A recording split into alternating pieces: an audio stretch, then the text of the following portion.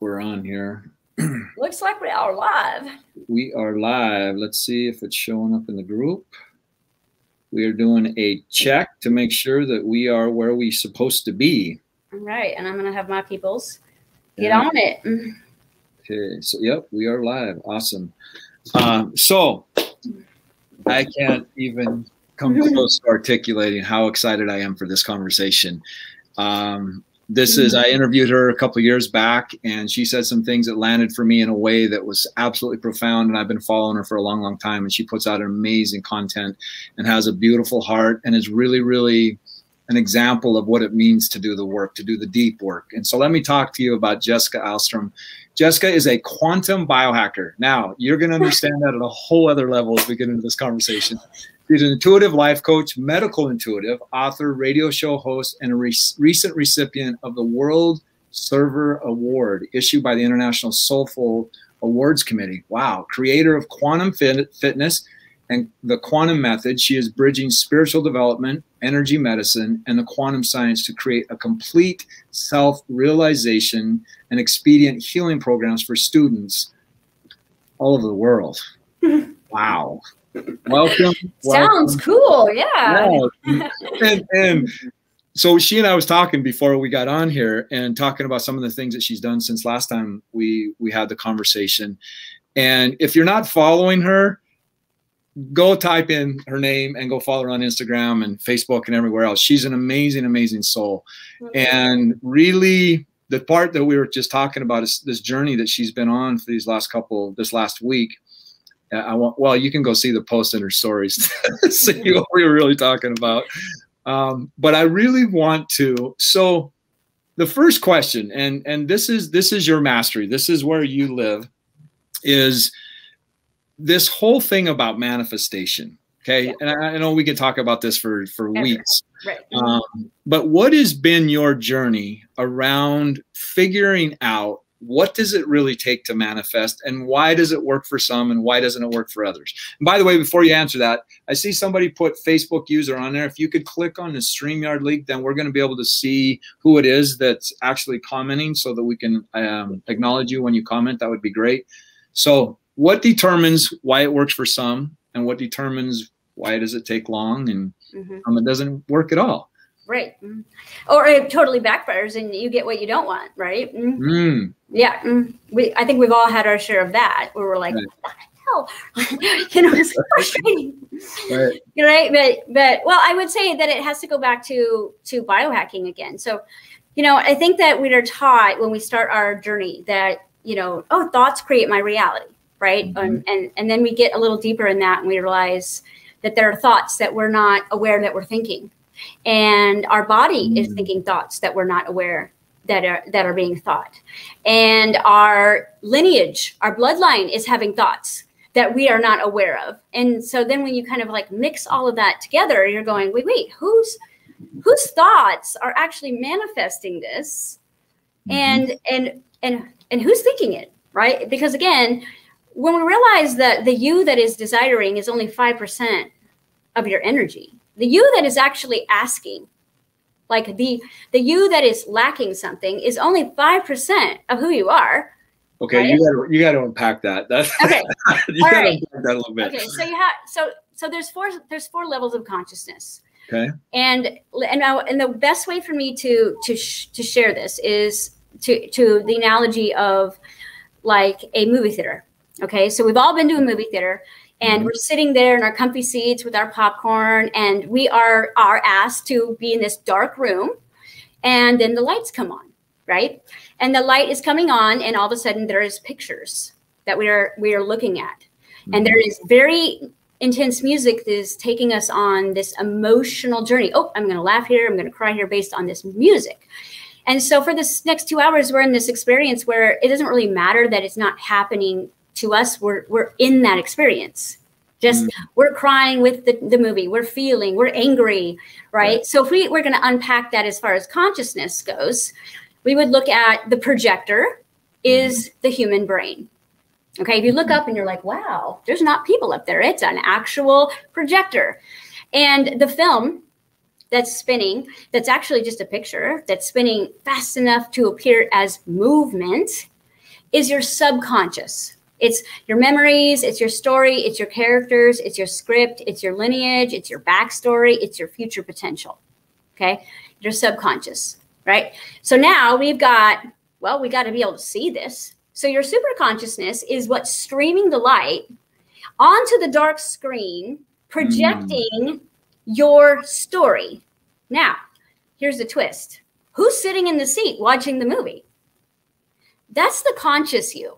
The one who's going, no, no, no, I don't like this movie. I want a different character. No, no, no, I don't like this. Or forget it, I'll just eat popcorn and go on my phone, right?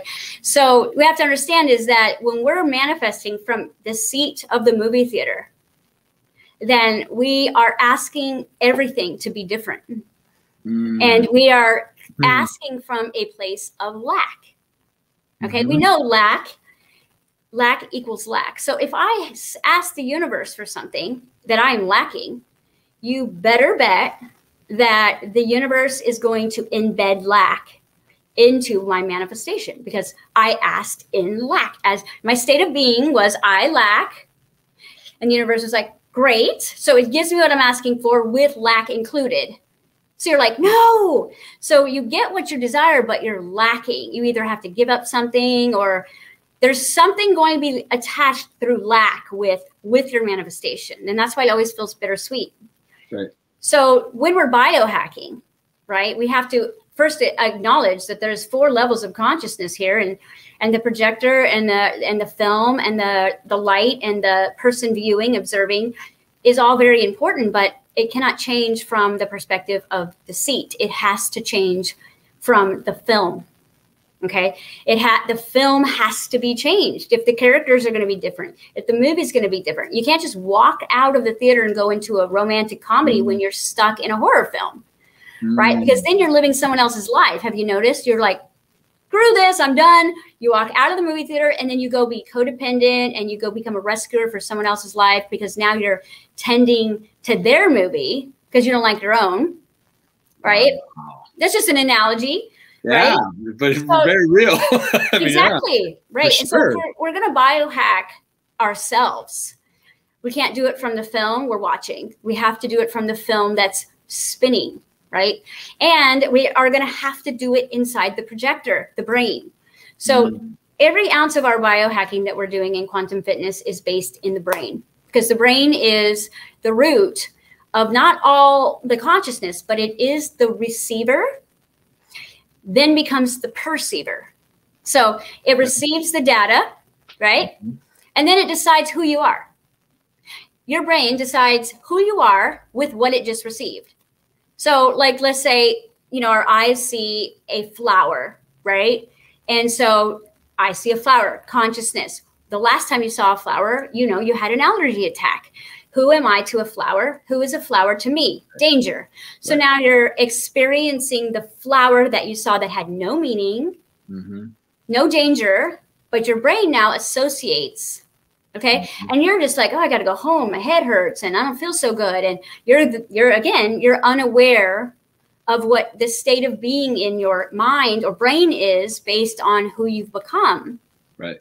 So the biohacking cannot, and I've tried, trust me, it cannot happen through changing the movie. You cannot like, okay, I'm going to diet and exercise. I'm going to move to a new state. I'm going to cut everyone negative out of my life. I'm going to start over. Because again, all you're doing is starting the movie over with a slight bit of what we call hope, thinking that if I start the movie over, it's going to be different this time because I've done spiritual work and I've done meditation and I've done shadow work. And trust me, 10 years, right? And there's still bits of that movie that are still playing. So I'm going, okay, back to the biohacking, back to the biohacking. And anytime anything is in your blind spot, you know, that you're not able to like see is usually coming from something that we decided was either unsafe to see, too painful to see, or that we were just, you know, we've got to kind of, it's like when you decide to put your keys somewhere so you don't lose them and then you don't remember where you put them. Right. So, you know, that is where we store some of these films that continue to project. And one thing that I've realized is you cannot cut people out of your life because energy isn't matter. It is a feeling space. So when I realized, when I wrote Quantum Fitness, and I had this giant epiphany of grief, and that's really at the basis of the biohacking, is what we're working with, grief, because it's the one place that we're all terrified to go. And we're terrified to, like, even though we're doing shadow work, grief to the body is the experience of death. And it is the one place that your ego is like off limits. Right. And it is the one place where all of that hurt and broken heart of the past, all those people you cut out, you cut them out because they hurt you, you know? And yeah, you took your power back to like go away and start over. But guess what? Everything is still within you. And so you're in a new space, but your backpack of rocks called grief or pain just gets heavier and heavier and heavier. And what I realized about density of energy, right? That anything below boredom on the frequency scale, regardless of whose frequency scale you're looking at, whether it's mine or someone else's frequency scale, and I have a pretty like generic one that I like to use that I created. Anything below boredom, right? So above boredom is like where you start to kind of get creative and you get higher and joy and excitement. Anything below boredom has a physical mass, a density. It weighs something. Now, it's not a weight that you can like see, but it is a physical density, because anything below boredom weighs something. So, you know, the last job that fired you when you worked overtime, you know, the unrequited love, the broken heart, the, you know, the death of a family member, the loss of your own power in your relationship. You think that as you move forward, you're not taking that with you. You're absolutely taking that with you, but you're acting in a place of hope, and you're chasing and seeking solutions, right? And then the chase becomes in the addiction. The seeking becomes the addiction. The meditation becomes the addiction. The journey work becomes the addiction. And all along, everything's like, we're just staying here in the shadows, like waiting for you to like actually either get sick or stop. Because then what happens is when you stop, it all, right? And so I decided that what I would do for Quantum Fitness is I would just stop. I would just be. You know, we're human beings, not human doings. And when if you really want to know what you're manifesting, find out what you're being, not what you're doing. Your doing is usually so that you don't have to feel who you're being, right? It's very like mind bender, but the doing is, we always feel better when we're trying. We always feel better when we're studying. We always feel better when we're meditating. But meditating, if defined by checking in, should not be a double life. I truly believe that meditation should be all day, every day, 24/7. Because everything should be an opportunity to check in. That trigger, right? That missed opportunity, that person being late, right? Your Wi-Fi not working. So everything, there's no randoms in the universe. Everything is for you, within you. So it's like an opportunity to live in a state of meditation and have, like, you asked me if I knew certain authors. No, because my reality is my guru. Like my reality will show me where my alignment is. My reality will show me what I'm manifesting. I don't need to pay a psychic to tell me what I'm manifesting. I can see it right here, right?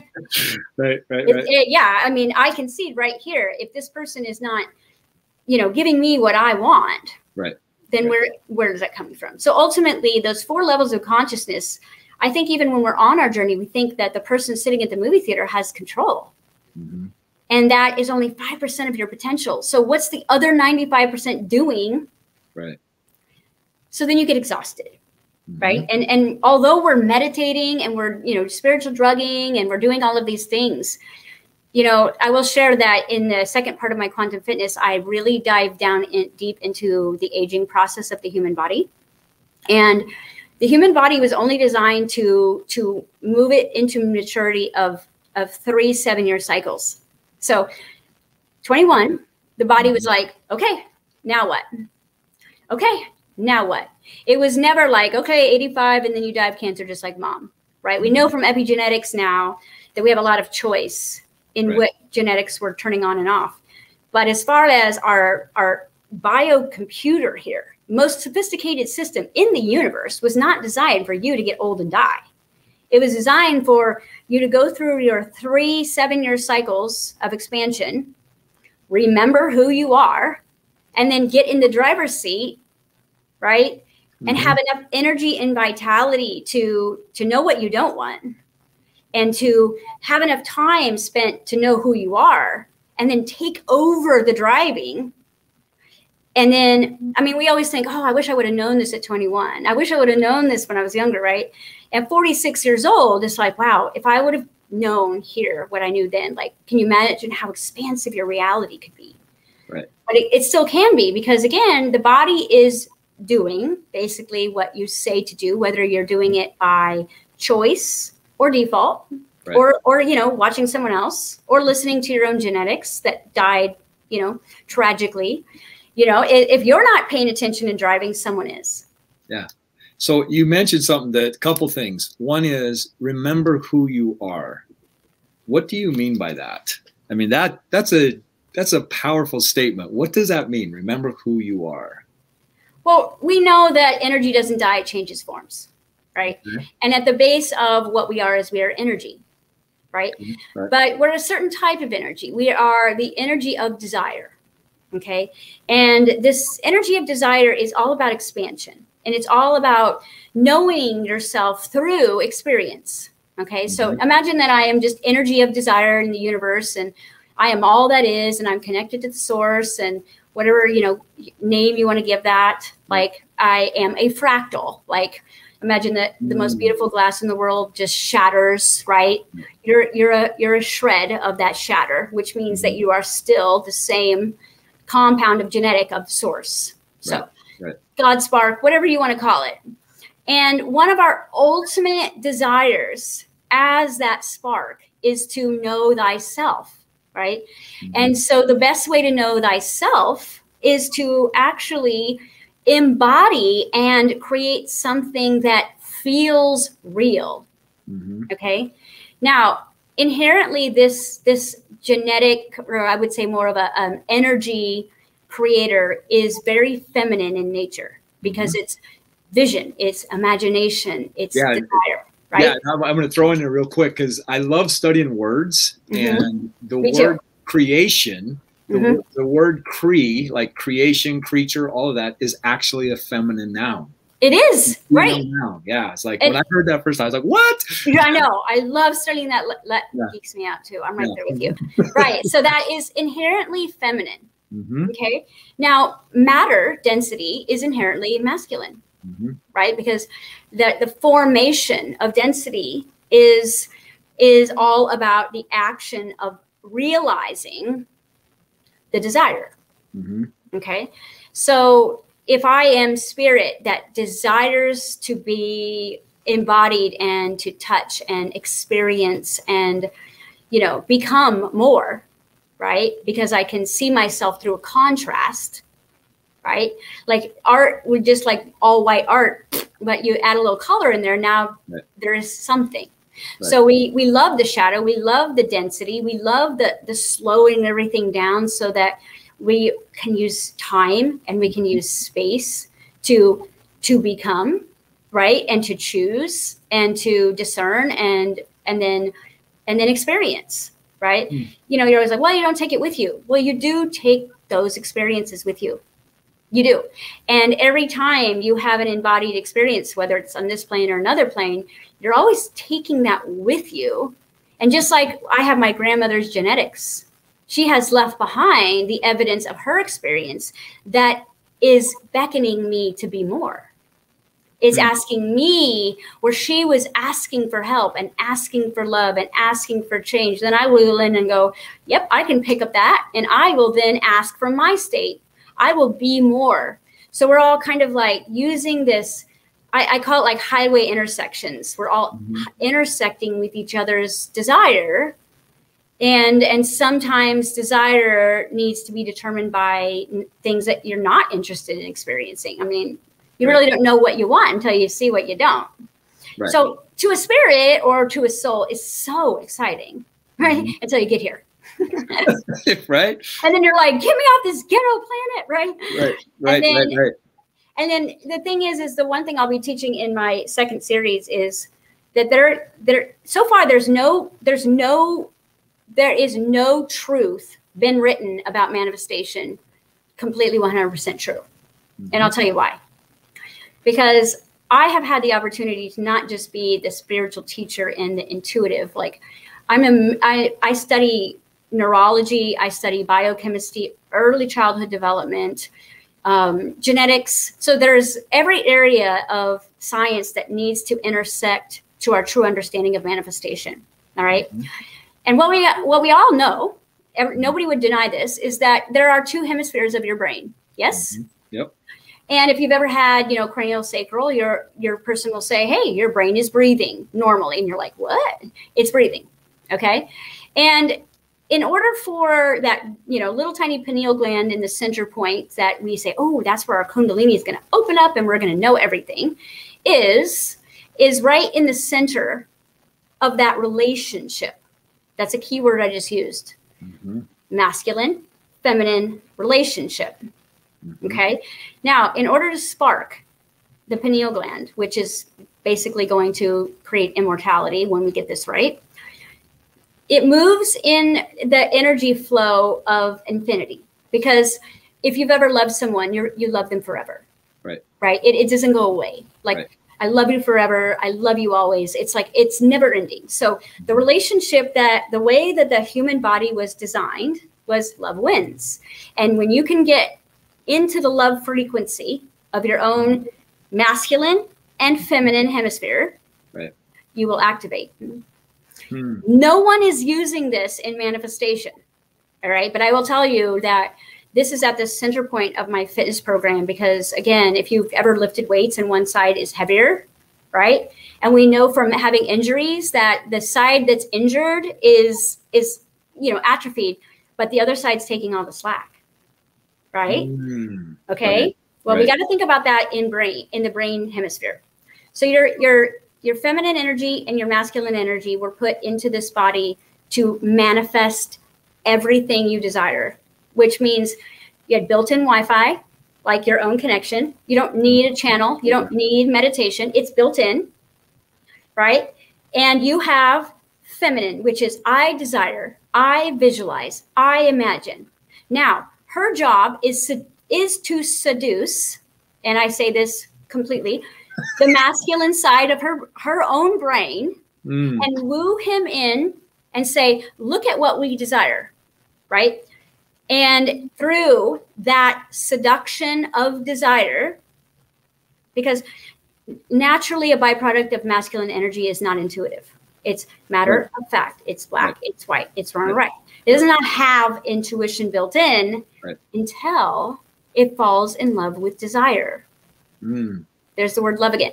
So now I am using manifestation correctly. I am desiring within. I am not desiring, we don't have this. I am saying I am so abundant in this that if I don't share this, I'm going to explode. So instead of I am lacking, right? I am in desire to share. I am desiring time. I am desiring freedom so that I can share all that I am versus I need this and I need that, right? And how come you can't read my mind, And he's going, right? Right. Right. And so again, there's two love languages of this relationship: share and touch. We know that every man, love language is touch, right?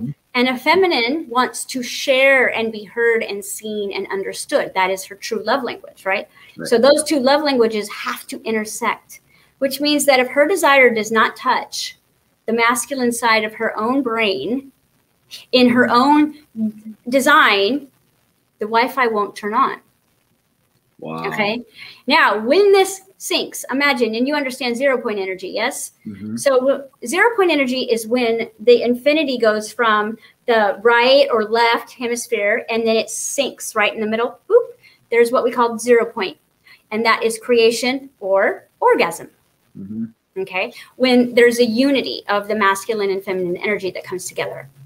And it says, I desire, and it says, and I desire for your dream to be realized through us. So now wild horses cannot keep your masculine brain from providing, protecting, fixing, building, moving mountains, quantum leaping, healing bodies. Because again, that masculine is matter materialized. So a feminine can only dream. The masculine can only do. And when they don't have the same goal or the same desire, well, look at every relationship. It's a shit show because he doesn't really feel included, right? He's not getting touched anymore unless he's a good boy. And she's pissed because, you know, he can't read her mind and, you know, she's got daddy issues, he's got mommy issues, and they're taking it out on each other. And I've done this a lot. I have a lot of experience in that.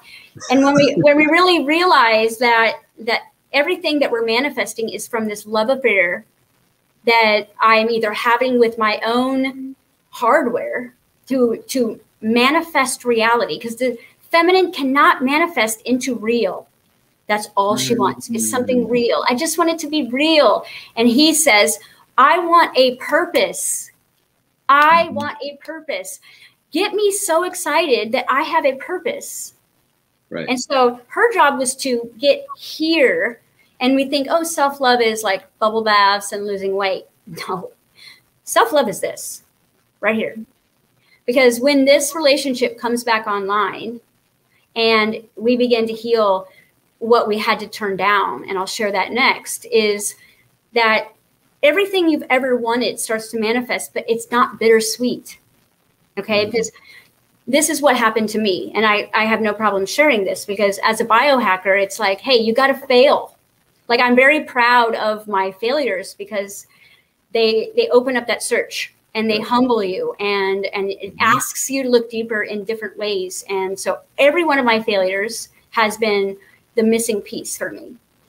So what I realized is that when I was a little girl, my dad left at 2, right? He left us for another woman. And so in my eyes, you know, he was my everything. Like, he was the one who actually understood me.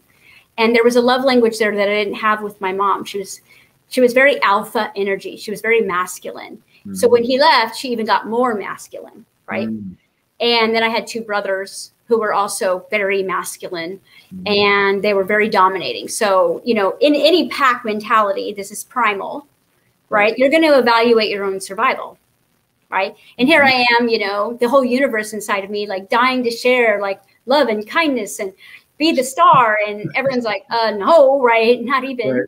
Right. So, you know, when I'm looking at my toolbox at like 5 years old going, well, I'm not allowed to do this. So that goes. I'm not allowed to do this. So that goes. I'm not allowed to do this. So that goes. And basically a lot of my toolbox that I had to turn down or disconnect was my masculine energy. Right. And so, you know, I'm not allowed to protect myself. I can't talk back. Right. I'm not allowed to create anything that I can keep because everything gets taken away. Right.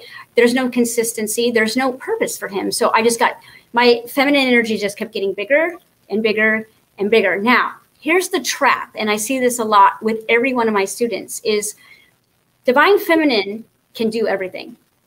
I mean, she can. I'm a CEO. I have 2 companies. I have 4 kids. You know, I make $1 million a year, easy. And I can do it all. I really can, but I can't. All right. Because what I realized is that I cannot, while this is dysfunctional, have that person, that partner, like that version of what I desire manifest. I can have everything around it except what I want the most. Right. Because I'm, you know, you get the house, you get the money and you get the body and you're like, well, this is cool, but where is he? Right. Where's the playmates? Where are the people that, you know, and I built my own community. So I have friends all over the world, but you know, I'm talking about this true intimate connections because, you know, your family's out. They're they are literally your biggest hecklers. Right. Yep, for sure. I mean, they're the ones who are fear campaigning you and you're just like, that fear campaigning. Yeah. Yeah. So what I realized is that I'm like, you know, I really got frustrated this last year. I was like, what the heck? Like, I know. And then when I started to kind of pull the strings of my masculine, I had to get kind of basic and get real human here and start looking at human functions of masculine primal energy and the purpose of man. Provide, protect, right? Fix, build, invent. Well, in order for a male to be an inventor, he would need to be intuitive.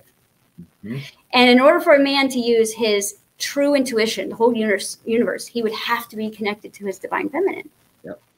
And because I just had to get more feminine and more feminine, I would say that I wasn't boy crazy, but I've been love crazy since I was 5 years old. Where's my person? Where's my person? Where's my knight in shining armor? I have been on this search for him, right? Married twice, 4 kids. Nope, that's not right. And what I realized is that I am searching for what I am lacking. And I kept manifesting not what was going to fill the void. I kept manifesting the emptiness in another person, like not being seen, not being heard, abandoned, rejected. And I was like, so that was so amazing for me because, my soulmate is my soul's mate here. So what I decided to do was I started to go a huge rehabilitation on my own human brain, which seems like very not spiritual, but you'll see in the coming year, 2022 is going to be an interesting year for everyone because we call it in the etherics, the catch-22. And it is, you're damned if you do and you're damned if you don't. So you better start just living for you, right? And getting this right, eyes on your own paper. So I decided that I would, take the humiliation of another failed relationship and dust myself off. And this time, instead of jumping back into the game and I learned a lot and I got my lesson. I said, no, I'm gonna see where I'm faulty in my hardware. So the biohacking began, and I realized that, in order to manifest, just here, and turn coherence of the brain and the heart, which actually make a perfect triangle.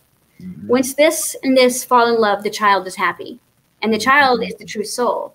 Right. And you know that when your parents aren't doing well, you're going to try everything you can to get them on the same page, right? Yep. So when these two hemispheres come back together, the child lights up, and the child literally like Iron Man, boom, and now we are online as our true God self in human body. How badass is that? Yeah, I love that. So not only are we lining up for potential to have the most powerful relationships, healed bodies, knowledge of universe, we are actually going to be capable of superhuman powers.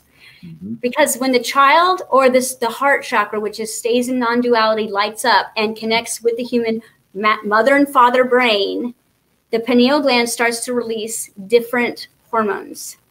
So imagine that baseline adrenaline, it gives you 600% strength. Imagine that the pineal gland actualized gives you 6,000. So I've studied a little bit about this. Is that where the DMT is released, is out of the pineal gland?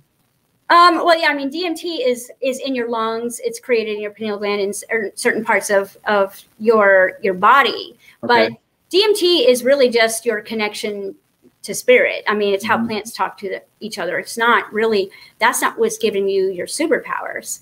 Your superpowers is actually in the adrenaline. It's in the oxytocin. It's in the melatonin. It's in the serotonin. And it's in those chemicals that the body now says spirit is in command. Now, let me show you what the opposite of this looks like. And this is humanity. Okay. I go on my spiritual journey, which we do. Right? I'm a seeker. I'm a studier. I'm a teacher. I'm a philosopher. I'm a knower. And I'm great at teaching others, and I'm okay at living. Right.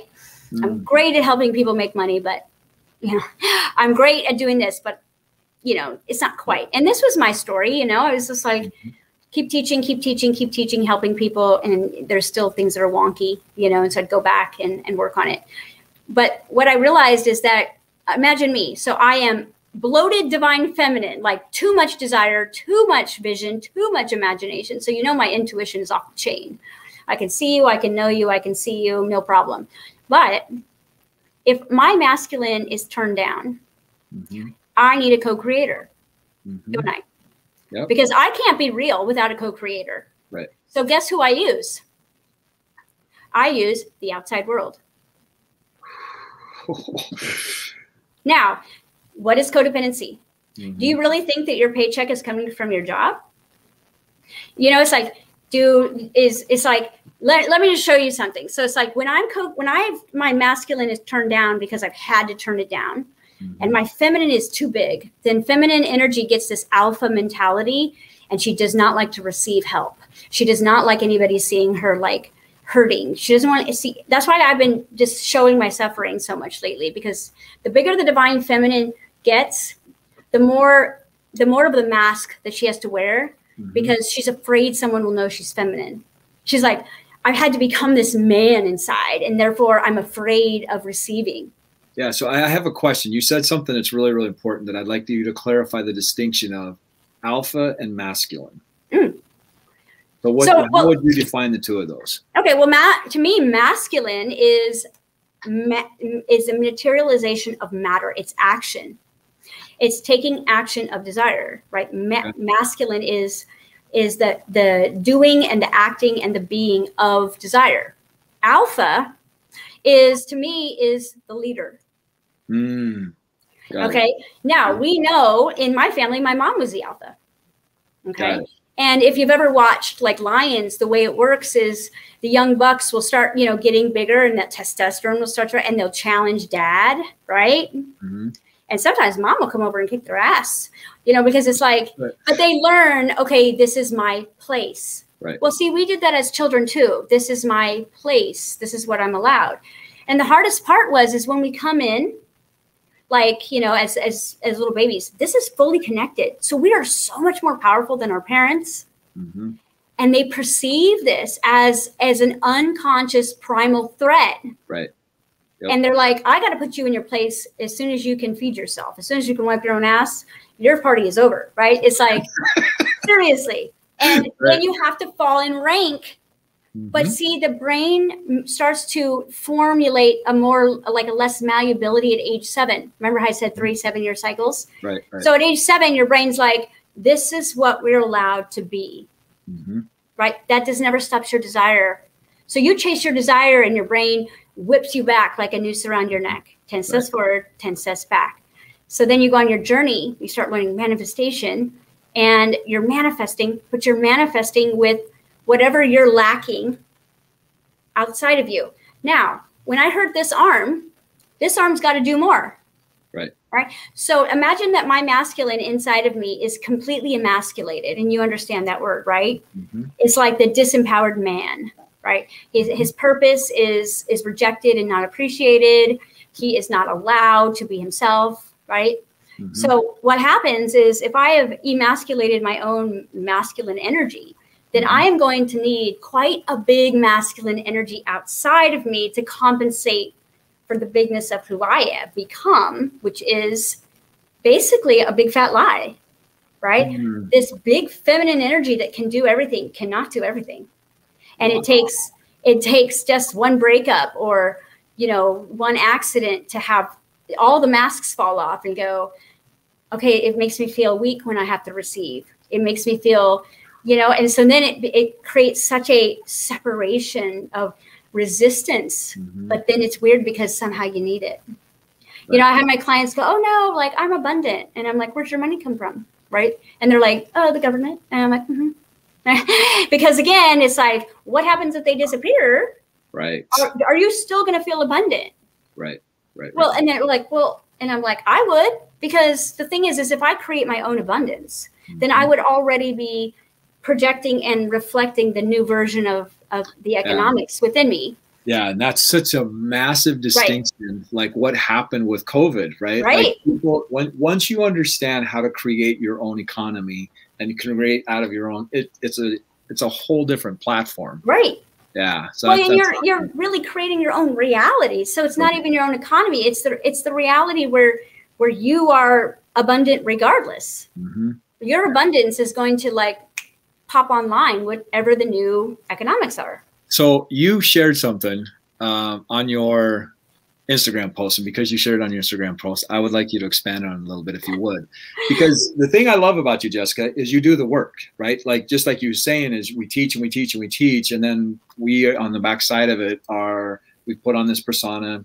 Mm-hmm. And so I love the fact that, like you said when we were talking before we got on here, that you are the guinea pig. Like, you do the work before you put it out there. And I absolutely love that, because you're coming from experience. You're coming from, this is my truth because I've gone through this, right? So you talked about these last 7 days and talking about these powered up eyelashes. And for the women, if they want to know, you can ask you. But talk about that grief process of some of what's been coming up for you and how you moved through that. And then somebody asked, how do you connect both feminine and masculine? But I would like you to expand on it a little bit, because as we were talking, people put so much effort in not looking at their grief. We don't. It's an addiction, and that's why my second part is called addiction, because addiction is what we use as relief, or a buffer between what we don't have and what we feel. So an addiction, like I said, it can be seeking, it can be searching, it can be studying. Addiction is not alcohol and drugs that much. You know, I know more people that are addicted to meditation at this point than they are drugs and alcohol. Right. So we could spend all day talking about that. But for me, I'm going to cry, which here we go. And again, it's vulnerability. It's vulnerability, because so one of the things is, as I have been really diving into, my very bloated feminine reality of being the breadwinner and being the mom and being the CEO and the savior, and continuing to attract men in my life that either are needing me to be the breadwinner, which then is a trigger, because then I'm like coward, right? And then it's like, and now I can actually reject you, right? Because you're not even enough man that I'm a bigger man than you are. And that has been a really big turnoff for me. And I didn't realize, as though, like, doing the love bombing thing, and helping them with their wounding is not necessarily what they need. What they need is for the emasculation to be removed and for them to step into their purpose as a man, right? And it's very different purpose of a man in business and purpose of a man with a woman. Right. So, and that was kind of my level of manifestation. So I always considered my dad a coward for leaving his family for another woman. Like, it was like, that was like, dad's a coward. Okay. And then I had to turn my masculine energy down to live in my very alpha based home. So I lived in my imagination, right? Nobody could take that. So that was me. So I was a cowardly man inside, right? What do you think I'm attracted to? And guys, if I've dated you, you're not cowards, like, you're not, but it's like, that was my perception. Because right, when you're the smartest person in the room and you know everything, it's very hard for someone to be able to be more than you.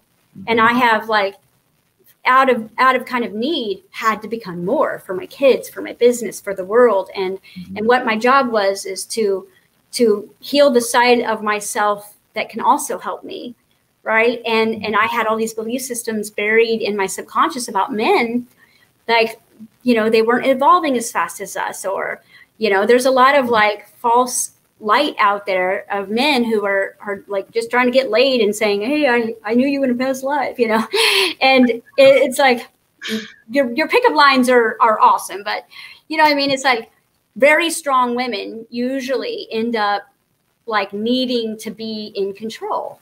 And so after this last relationship that literally was like the missing piece for me, I thought, okay, let me look at the common denominator of what my ego believes about each one of these men, right? And, I'm attracted to manly men, like the alpha, because I feel like I'm alpha. I want an alpha, right?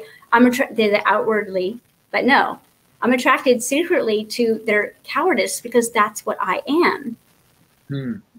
And then that would be what would destroy the relationship, because that cowardice would start pulling me into that suffering. And so when I realized that this responsibility is on me here, I really got to take a look at my heart and where I'm out of alignment and where I'm separated from myself if I continue to keep attracting the wrong partner. So of course, quantum fitness, I'm working every day to rehabilitate this brain of mine. And, you know, get my balls back. If you guys have seen my if you guys have seen my chakra balls, I love it. Right, my chakra balls, they're it's like we'll talk balls about that. back, right? And working with them. Remember touch, right? And share. So we're using a lot of touch therapy for grief reliefs. And someone asked how you reconnect the brains, touch. So what I've been doing is going back to that root grief of dad. But, you know, I've done that grief work a lot, but never from the way of what it's turned me into.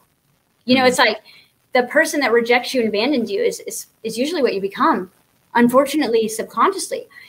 And so, you know, my dad and I, like, he abandoned us. And so when I was 35, I decided to go search for him and to, you know, see if my mom was like telling the truth. Like, you know, she said, hey, he doesn't want you. He wanted you guys aborted, you know, and I'm like, no, he just wants me. He doesn't want you guys, you know. It's like that fairy tale syndrome that all women have, right? Like the number one fantasy of a woman is to be married to like Prince Charming. And so, of course, that was what I had like as my hope drug, that I was going to find my dad and, you know, he was going to embrace us. And when I met him when I was 35, like he seemed slightly interested, but not what I was looking for, right? His wife at the time, she was very alpha and kind of kicked me out of the nest very quickly. And so I thought, well, it's because he's not proud of me.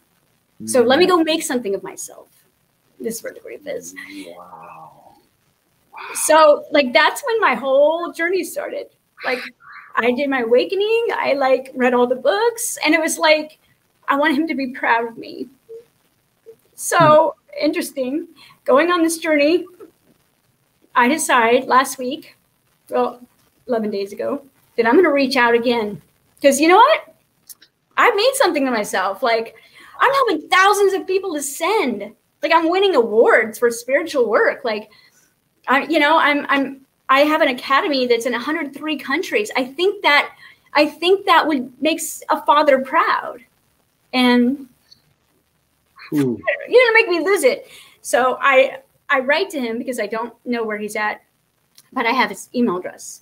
And I write, and I'm like having this fantasy all over again of this child that's like, he's going to come see my work. He's going to be proud of me. Like, this is it.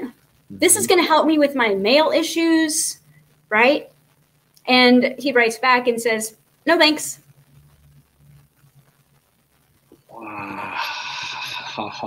Right. But this time, it was like, I did not use, I just need to be this, or I just need to have this, or I need to be prettier or skinnier or more successful, or, you know, do more shadow work. Like this time I just like embraced it. Like I let it all just like destroy me. And my eyelashes fell off right now. and it was, you know, you step back and you go, wow, Jess, how do you manifest this after all the work? Because again, you know, these are my students' questions.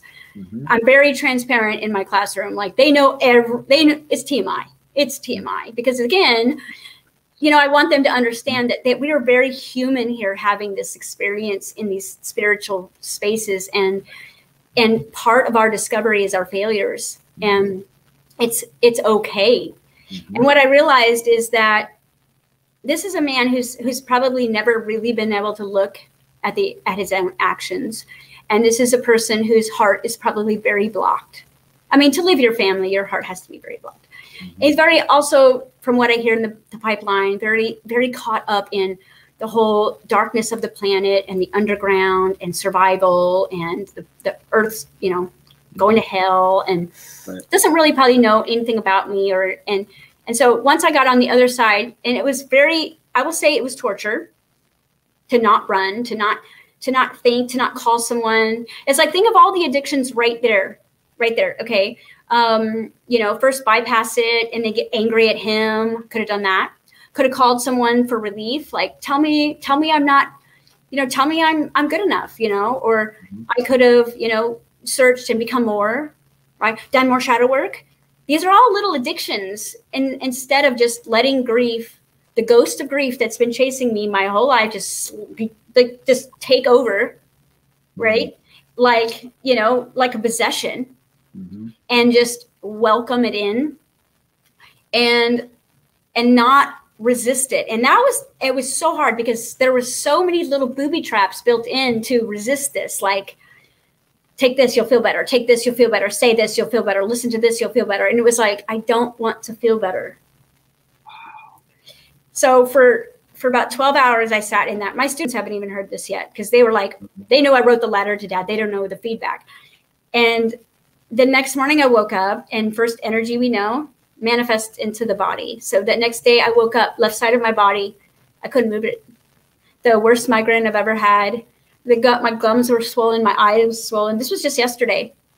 Wow. To the point where it was like, I felt like the half of my body had the flu. Half. The other side was fine. And I'm like, it's the worst pain I've ever been in. And my body's like, take the Tylenol, take this, take that, take the CBD, take this. And I'm going, nope.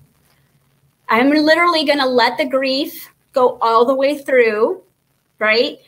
I squirmed a lot, right? And so what I teach in quantum fitness is to do something with the energy. Instead of resist it, make something with it. Like, create life and death in the moment of the trigger. And that's one of our big steps in the first course, is to embrace grief, but don't just let it devour you. Like, once it sets in, make life out of it. Right.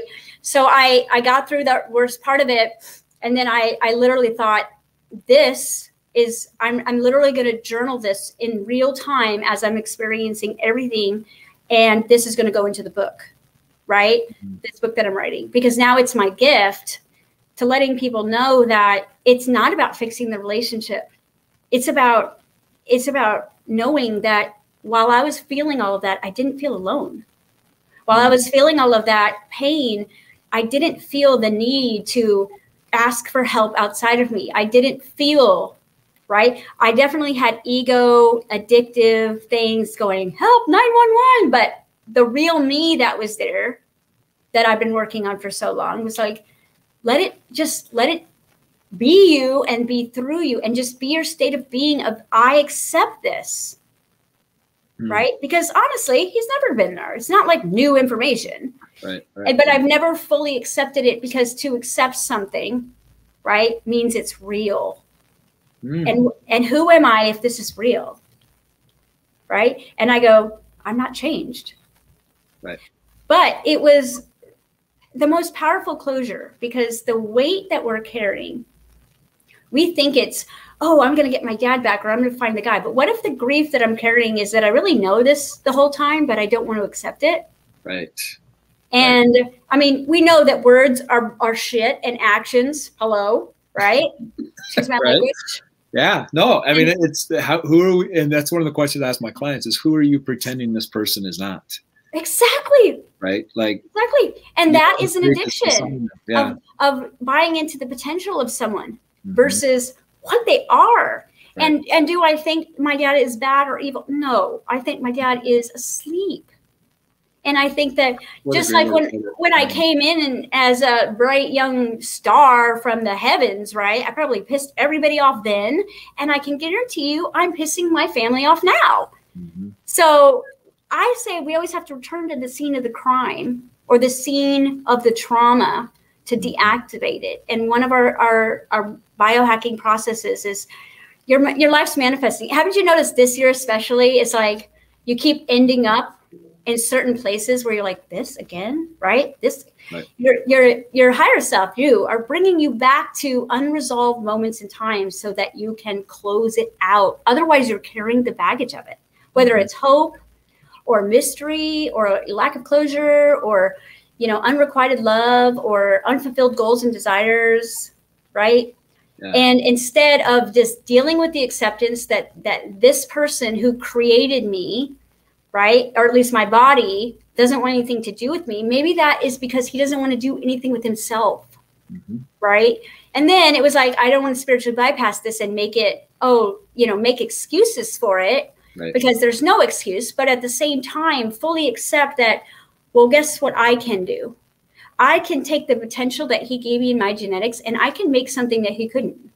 I could take all of his unfulfilled hopes and dreams, because he started off as a preacher. Hello. He started off as an artist, right? And now he is very hermited in his reality, where he's not doing anything with any of his talent. And guess what I can do? I might not have him in my physical reality to, have him read stories and call him daddy. But what I can do is the gift of genetics that he gave me to tell the truth of the word, right? Or to be an artist. I can take what he could not do, and I can fulfill our family lineage through my own love. Yeah. Yeah. That's beautiful. So it's like, I still love him, but I'm just picking up where he couldn't confront. Right. And so that is where it all changed for me. And it was like all the tears like turned into intuition, or like more like inspired action, because now it's like, ooh, I learned how to do this from him. I learned how to I could do this. And I mean, even my ability to talk for 12 hours straight, I know that was a gift from him. So a lot of times when we're born as empaths and sensitive people, we're born into families where they say, I can't, but you can. And we are the seed planted to piss everyone off. And we don't realize that we're the seed, but we're in manure, right? We're in the fertilizer. And that is not something that they know how to love the way that we want to be loved, with all of our heart. I love that. And it's interesting because having this conversation, there's so many synchronicities going on within myself of having this conversation with you and what you're saying. And a word that's been coming up a lot for me is the word familiar. Like one of our biggest fears is to be separated from our family, right? Which is what you're talking about, right? And so you look at the word familiar, it's famil, lair, like this is our nest, right? So we get so caught up in these illusions of what we think it should be, and that we get addicted to that, and that ends up becoming the inertia that keeps us from stepping into. And what you're talking about is just because when you first started talking, you talked about lineage, and I was like, I would love to hear, how you've gone through this 10-day process of doing the grief, and what comes out of the other side of that has just been a catalyst. And now it's like, now what is Jessica going to create? I mean, well, again, the more that this harmonizes, right? And again, it's not from spiritual study or meditation or activations. It's getting real and learning the hardware that was so brilliantly designed to give us the ability to get into a kind of blueprint, but then learn how to code, and then code whatever you want, right? From a unique space. And then co-create within ourselves. See, here's the thing. We are here to co-create with ourselves. Then we're here to share with others. We're here to share the abundance and the freedom. And the one thing that most people don't know about manifestation is that feminine brain or feminine energy is space, and it's abundance. She is abundant with space of desire. Okay. Notice how women are always trying to fill the space, right? And men are time and freedom. Okay. Now, this is where you can see right away where you're not in alignment, right? Which one of those, abundance, space, time, freedom, are you triggered by? This is where you're turned down, right? So when I'm working with someone, it's like, I'm running out of time. Oh, I have to wait. I don't have enough space. I got 5 kids. I got this. And I'm going, I see. But all that's happening is either the divine feminine is doing too much and the divine masculine has been turned down. Or, because again, think about it. Think about the perfection of creation. Spirit will use space to become, right? The abundance of all there is in the quantum field to know and act, right? Time to build it, to become it, to demonstrate it, to all these things. And then the freedom to be authentic. And you'll see that when we're manifesting usually for one of those, aren't we? We're actually asking the universe for what our hardware already is. Like, give me some time, and the universe is like, it's right here. Give me some space, it's right here.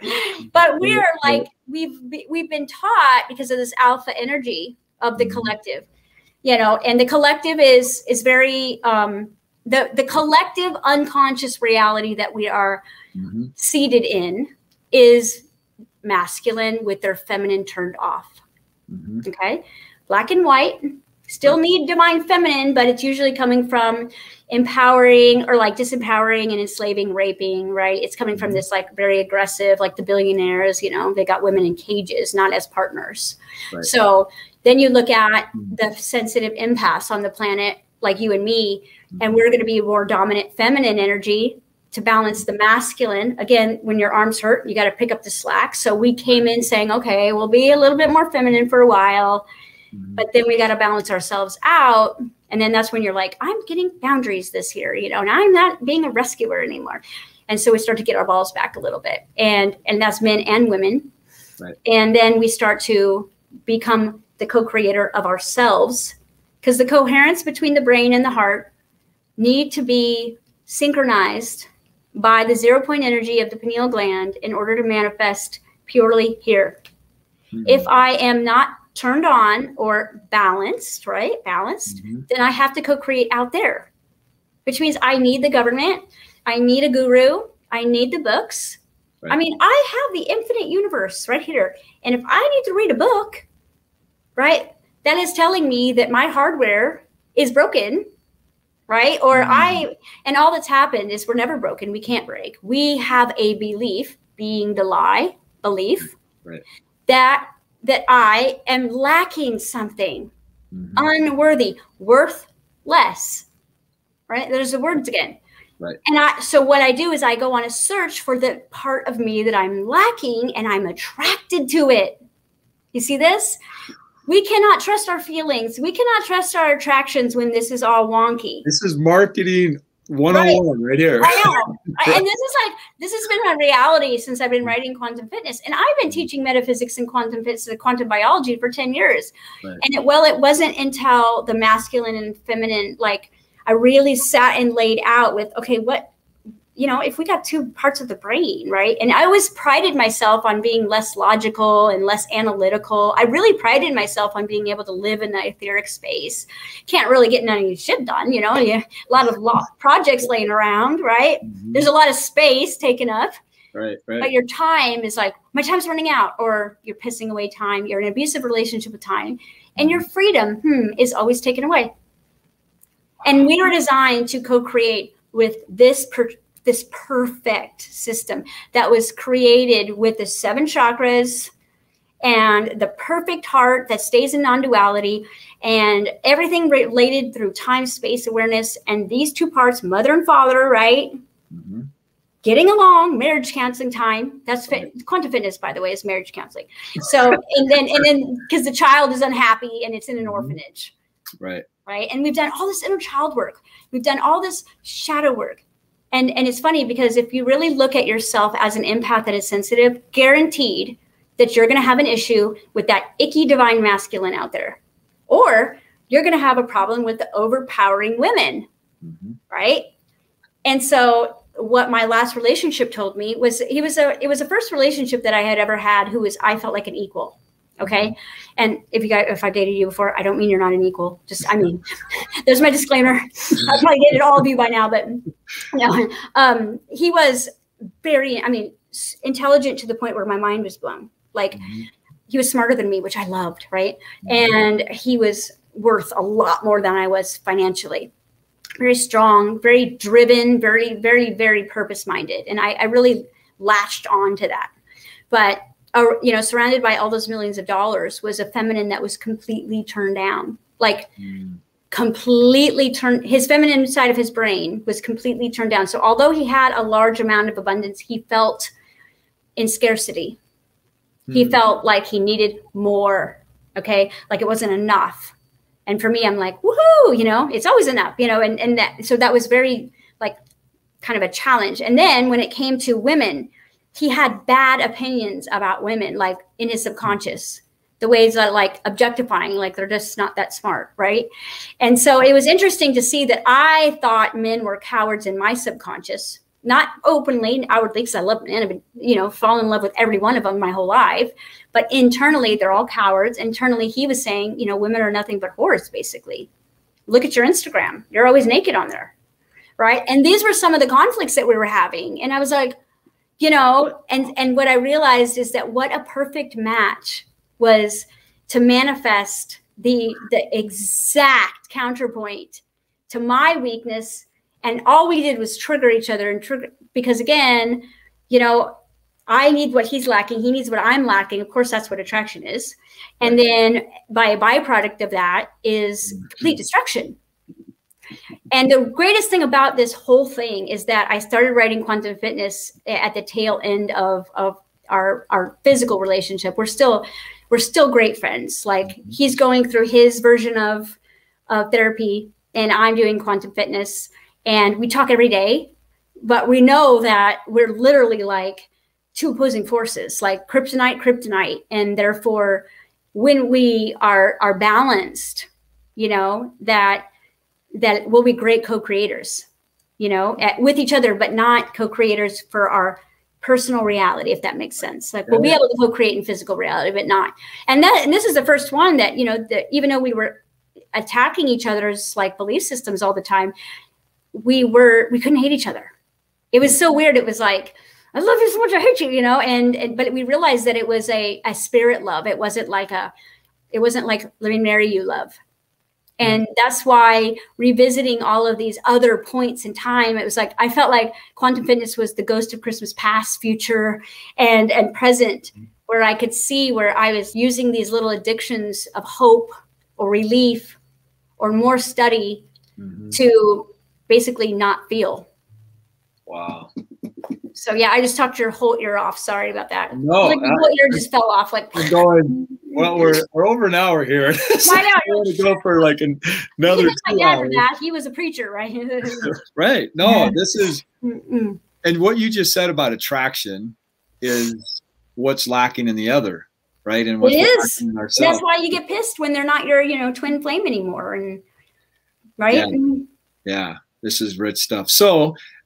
You've talked about it a few times. How can people find out more about who you are and this Quantum Fitness and so they can get their balls? They can get your balls back, or right. Yeah, right. Or you can get your heart back, whichever one you're lacking, right?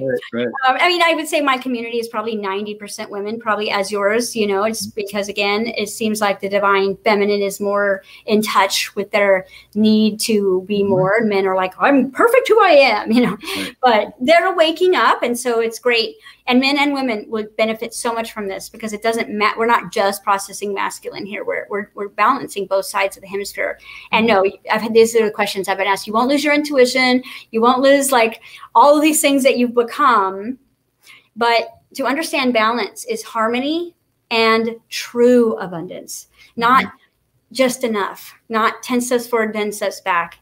Consistent, sustainable manifestations that are win-win, not okay, I have to lose something to get something, because I'm gonna end on this. When I co-create with physical reality instead of my other side of my brain, I have to give something away to get something.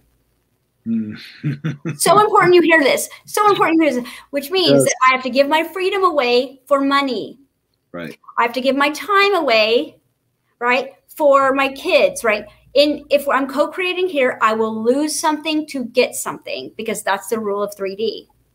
Now, if I'm co-creating here, there are no rules. So what you'll notice is not just a win-win for me. The byproduct of my win will be your win. It will be rooted in my lineage, in my bloodline, in my timelines, and it will be projected into the seeds of consciousness. So it will be then taken further and expand. So co-creating here, guys, is subtraction. Co-creating here is multiplication. Wow. Okay. So we already finished our first phase of Quantum Fitness, but here's the thing. I really, really recommend that if you're going to go on this journey with me, start at the first part, which is our weight. Are you weighting or carrying weight, right? If anything's not moving, if you feel trapped, stuck, blocked, it's weight. Okay. If it's physical weight, if it's physical pain, if it's, you know, body issues, same stuff. Okay. It's manifesting differently. If you're having issues with relationships, same thing. The second phase we're about to start on the 27th. It's called addiction, the dis-ease, and the act of aging. So I am going to teach you guys how to stop the clock, because none of you need to be older than 21, right? Because we came here to play, right? Right. And it's so easy. Once you start getting this online, like, you become the driver. Because again, don't you feel younger as your body's older? Like when I was 30, I felt 50. I'm 46 now. I feel like 25. Wow. Right? So again, it's bringing that feel and then recoding the cells, because they're just like, who are we? Who are we? Who are we? Who are we? And you're like, you're not loved. And they're like, okay. And they are becoming not loved, right? And they're stressed out and over adrenalized and, you know, like either high of meditation or reality of your relationship sucking, and it's high, low, and your body's aging very quickly. Dis-ease, a body that's not at ease. It's very easy to fix disease, you guys. I hope you hear me. Disease is one of the easier things to fix. Money, super easy, right? So what we want to do is we want to get to become a co-creator here. You just go to my website, jessicaalstrom.com. Obviously, I got 5,000 videos somewhere on YouTube, but this is really where like my work is right now. And I would say that it is the best of everything that I've ever done. It is the simplest, which means that even if someone was not on their journey, if they could get past slight nomenclature, they would be fine with this program. Like your auntie who has read one secret book, perfect. You know, it's like, she can still do this. So it's not so far off where you're not really going to understand. And I would recommend doing the first series, because in that it's all action based. Because remember, Divine Masculine is about taking action. It's not about wishing and fantasizing and begging and pleading. It is showing up. It's not the work. It's walking your talk. And grief has to be moved through action. Okay. We'll talk about that in the video. So yeah, you can find me there. I would say start at phase 1, and then phase 2 is addiction series. Okay. And you can get it at jessicaalstrom.com. That's my website. Did we lose you? Yeah. Let me put this up there real quick so everybody can see it. Did I spell that right? It's okay. Oh, you got 2 A's in there, right? Yeah. Jessica Alstrom, yeah. Jessica Alstrom. Double A. Yeah, so let's show this so you guys can see it. So this is Jessica Alstrom. That's the website at the bottom, going along the bottom. That awesome. Yeah. Yeah. You're awesome. And we will have a phase 3 of this quantum fitness, and it's all going to be in my book, which is going to be chunky, but it's weight and waiting, right? Addiction, the aging process, and disease, like gone. And then phase 3 is becoming the superhuman, because that's where you released enough grief. You've learned how to use your hardware correct. You've activated the inner child, who is immortal, by the way. So now you're creating your own reality. And now you get to learn how to play with these very different hormones, right? And think about, you know, psychic kids are already in China and they're walking through walls. And we understand that 5D is where you learn about choice, and 6D is where you shapeshift, right? Where you can be here and there and everywhere. And if we can actualize that in imagine, Jeff, like you and I have the potential right now to be able to be Superman, right? In this lifetime. Right. I mean, my kids already think that I'm a superhero, because they're just like, how do you do this? I'm like, you got the cape, you've got the I already got it. You know, but it's really all just about alchemy. It's about about like not going, well, I hate this. It's like, okay, this sucks. This is alchemy, by the way. This sucks. What can I make it into that doesn't suck? Like lead into gold. And if this is all I have to start with, that does not mean this is what I'm going to end with. But it also means that I cannot try to escape this. Right. And delusion myself, you know, to be something that I'm not, or live in comparison, instead of just like, okay, well, this is the manure I grew in. This is the seed that I have. And what can I do, instead of what am I allowed to do? What can I do? And that it does, I will tell you, it takes courage, you know, and I think that people are finding quantum fitness that are literally sick of the journey. Like, you know, you just get to a certain point where you're exhausted, like, okay, DNA activations and this and this and this. And then you're like, okay, why does my life still suck? right? I feel great in meditation, and I open my Kundalini, but you know, I'm still getting trolled on Facebook and getting attacked. So it's like, that's a manifestation. Right. So I'm just saying that, you know, like you said, oh, you know, I had this big career. I didn't want any of this. I don't want any of this. This isn't my desire. My desire is joy. My desire is to that little girl who suffered so much to experience joy every day in the moment, regardless of what's happening. I don't care about the teachings. I don't care about the books. I don't care about the money. I care about this girl experiencing as much joy and giving the abundance of your heart. You know this. You love so much.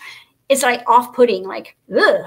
You know, it's like, you know, create a world where we're not too much for someone. And create people who can receive that, and create safety where we can receive that. Right. That's honestly why I do what I do, because the other stuff is meaningless when you don't feel joy inside. Right. Right. And so that is my purpose, is joy. Like the way that I get there, you know, I talk a lot. Yeah. And shut up. No. I would love to have you back. This is fantastic. You're amazing. Thank you so much. Everybody get over to Jessica Alstrom. Look her up on social media. The thing that I find amazing about you, one of many things, but how creative you are. I mean, your outfits and just how you decorate and everything is like, man, she just is a creating, manifesting. Oh yeah. I don't look like the spiritual teacher. That's for sure. No. Well, and I'll tell you that the one thing growing up is I had the Barbie. Right. And I always wanted the clothes. Like, I really love being a woman. Like, I don't feel objectified showing my body. I'm like, look what I got. Look how cool this is. Like, boobs, everything. Wow. It's never been like, I don't feel objectified. I feel like I get to be a woman. And I celebrate that in fashion and design and art. To me, you'll see if you guys join me with Quantum Fitness, the color is extremely healing. And so I've always worked with design and fabric and creating my own clothes and creating my home. And that is kind of like where I can take a break from all this science and go, okay, I came to like learn how to be joy, but I don't want that 24/7. Right. So the fashion and the trips and like my friends and like the homes and my kids, like that's how I get to experience the joy of the work. So it's like, if I'm 46 and I can wear a bikini, I'm proud of myself. Like, you know what I mean? Because I have been overweight my entire life. People don't know that. People don't know that I had autoimmune disease. They don't know that I had a raging eating disorder. You know, they don't know a lot about what we've been through. Right. And therefore, you know, again, you judge that book by its cover, but you see me and I am literally celebrating coming from nothing. Wow. So I am my biggest fan. I'm like, oh my gosh, that's so cute. You know, like, I don't care if anybody else likes it. Right. and that makes it just, for me, it's like, I'm proud of myself. Yeah. You know, and I get to share how I feel in the most transparent way that I can. And am not allowed to share, ashamed to share grief. You know, I'm not embarrassed to tell you that after everything I've been, that my own father doesn't want me. Like, it hurts my little inner child, but I'm not embarrassed or humiliated to share that, because it just is. And it's only going to make me desire more for him. Right. And whatever he like gave me that he couldn't quite get done, I'm sure I'll get it done. And I got a lot of my artistic qualities from him. You know, he's a woodworker, a builder, an artist, a painter, and I have picked that up over the last few years. And it's a great outlet for therapy as well, like touch, taste, feel, cooking.